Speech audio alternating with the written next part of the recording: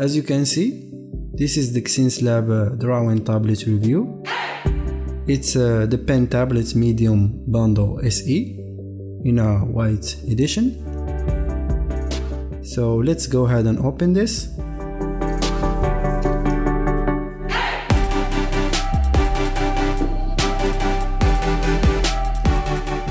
Here we have a paper if you want to register with this QR code. And here we have the tablet. Very nice. So let's put it aside for now. Here we have our pen.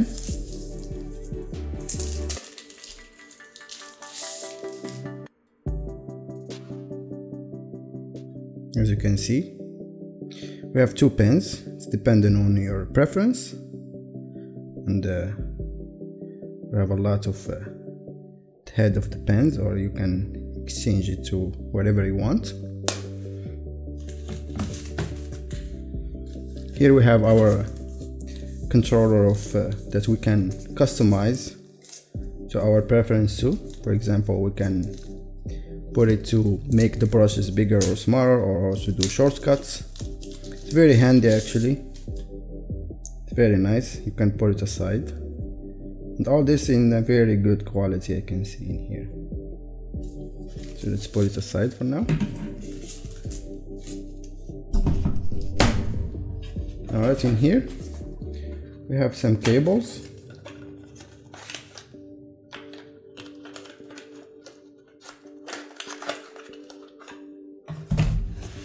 And lastly,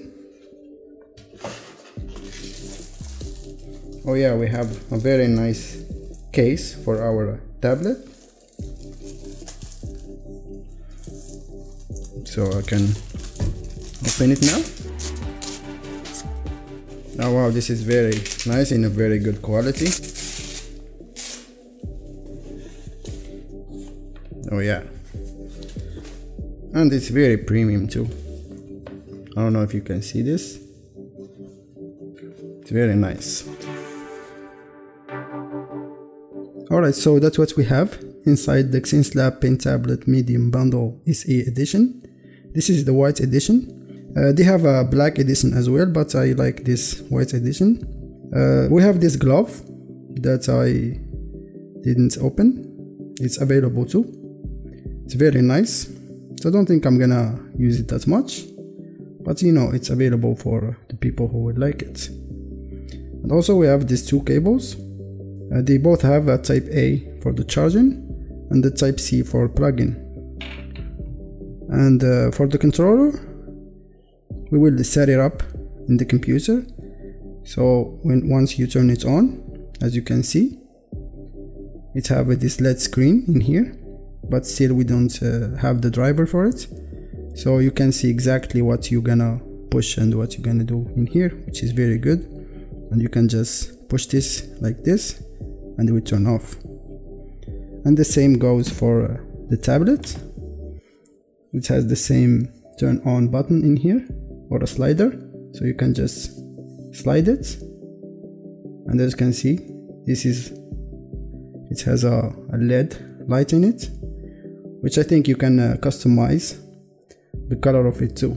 So it's a very nice touch that they did in here. So this is the medium. They have a bigger one, but it's very slim and it's very nice feel to it. It's kind of matte touch in this, so this is very good. Alright, so I will turn this off. And lastly, we have the pen in here with its own casing, because we have two pens. A smaller one for the people who prefer to have a small pen or a thinner pen, as you can see, with the eraser in here that you can use. This has two buttons, and the bigger one, I prefer the bigger one. So I'm gonna compare it with a Wacom pen that I already have in here. So this is the regular Wacom pen, not the Pro version, as you can see. And this is the Xencelabs. This is slightly bigger, but the Pro version of the Wacom is also bigger. But this one, it has a rubber in here, which is very good for the hand. Alright, so for the people who are familiar with the Wacom pen, this is next to them, as you can see. It's not that much of a difference, except this one is a bigger one, and it has this rubber feeling in here. Alright, and also they provide these connectors. So I guess this one for the Bluetooth.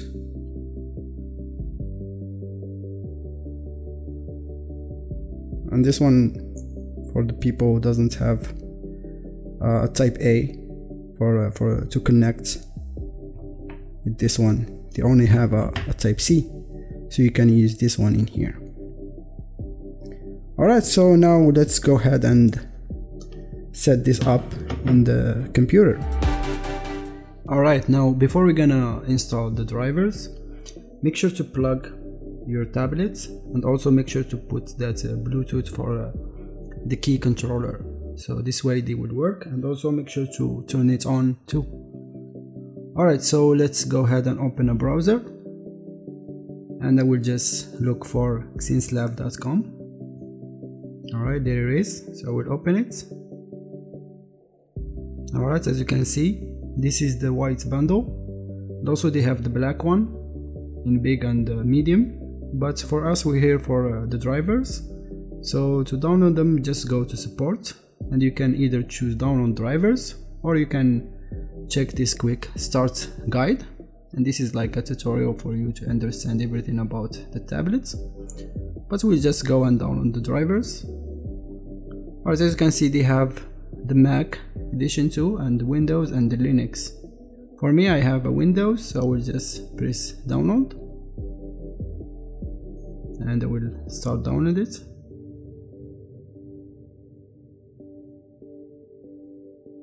Alright, so I'm just gonna press open, and we'll end up with this dialog. So make sure to press the Xencelabs pen tablet and also the quick keys if you have it with the bundle. So just check them both, and also check the software license and install.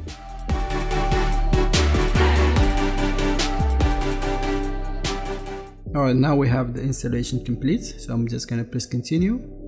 Let me close this, and you can choose either the guided setup or the manual setup. So let's choose the guided setup in here, and this will basically just show you a screenshot of what we have. So you just one click on these arrows in here to understand everything about it.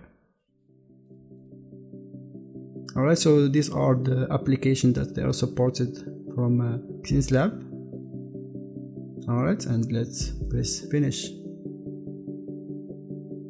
Alright, so this is the interface of the driver from Xencelabs. It's very nice.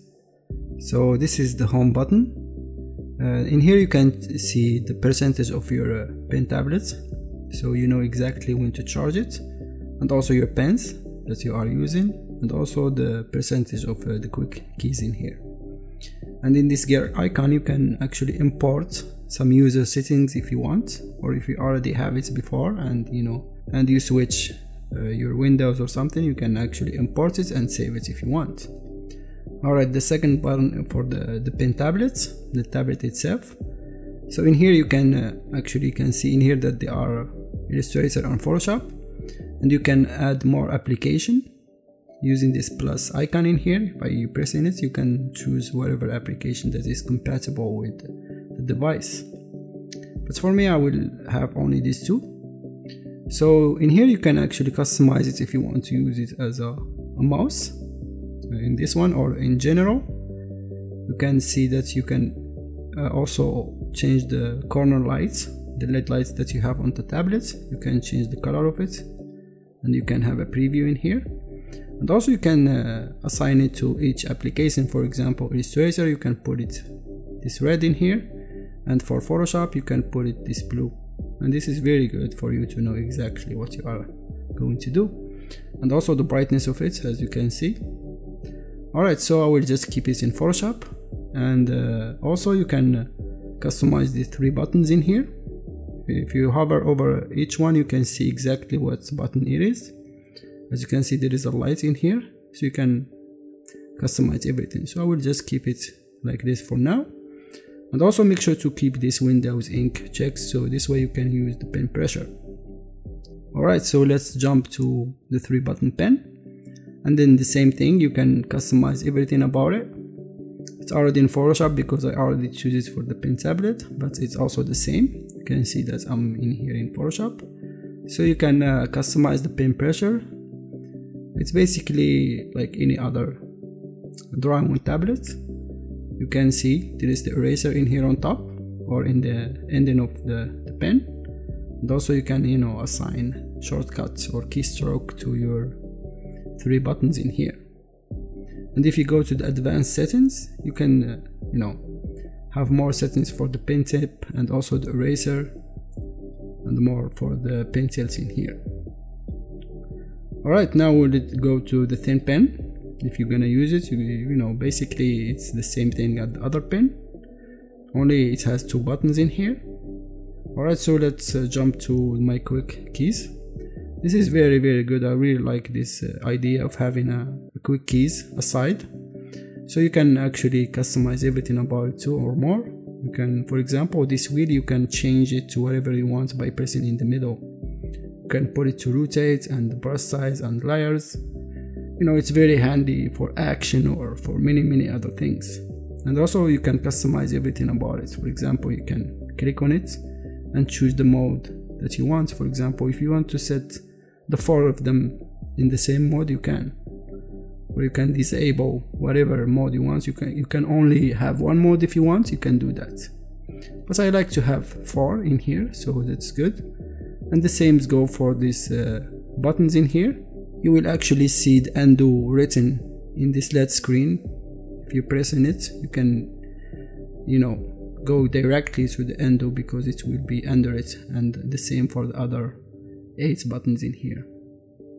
And also you can switch between mode too by clicking on this button in here. You can switch it to the pens. You will have each mode to its own set if you want, and you can have many other sets if you want, but for now I will just keep it in the sketch one. Alright, so lastly is the preferences. This is where you're gonna customize the area of where you want to draw. Maybe some people would like to have a smaller area of drawing. You can do that. You can just choose the defined portion, and you can just choose it by yourself like this, or you can put the exact numbers if you want. Alright, so I'm just gonna press cancel, and I will keep it in the full table area for now. Alright, so that is all for the pen preferences and also the customization. And you can discover even more. For example, you can put everything to sleep in the pen tablets. You can put it to 90 minutes or 30 minutes maybe. If you go outside and you forgot to turn it off, you can do that. And the same goes for the my quick keys in here. Alright, so let's jump to Photoshop. And before we're gonna do that, maybe some people, they will experience that their tablet is not working good once the driver is installed. So just make sure to restart your computer or your Mac and then use it again, and this will sort it out. Alright, so let's go and open Photoshop. Alright, now in here in Photoshop, I'm actually using the tablet with the pen. So let's go to File and create a new document, which you can also have a shortcut for that if you want. Alright, so I will just keep this like this and I will press OK. Alright, so let's make a new layer using the quick keys in here. So I will just press on it and this will open as a new layer, and I will press OK. And let's switch to the brushes, and here you can actually paint and try your pen pressure if you want. Also you can customize it by removing some of the spacing and also having it in the pen pressures in here. Also, you can add a transfer in here, so you can actually control the opacity. Alright, so I will just make the process bigger, and then we see, as you can see, it's basically like any other tablet. And I think this is really good. It's working very good. So I'm using the quick keys to zoom in and zoom out. So now if I press in the middle, I can change it to rotate and actually rotate my canvas. And again, you can one click and change it to the brush size, and this will allow me to make the brush bigger and smaller. And if I one click again, this will allow me to control the layers in here. As you can see, I can have as many layers if I want. I can control them by switching this wheel in here. This is not useful. I would change this. I like to have it in rotate and zoom in. It's very good, especially for the rotation. If you are painting or something, you can actually rotate it very easy, making the brush bigger or smaller, and actually paint like this. And also you can zoom in. Very good. Alright, so that's it for this review. I hope that you enjoy it, and it will be a little bit helpful for you if you want to buy it in the future. Check all the links in the description below. You can use them to buy these products. And don't forget to subscribe and comment, and wait for more videos to come. And have a nice day. Thank you for watching.